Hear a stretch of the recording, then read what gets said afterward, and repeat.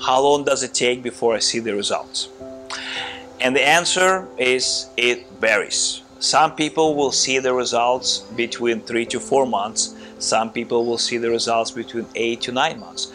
The most common, what we see in our practice, between 5 to 6 months, we're gonna see some type of improvement.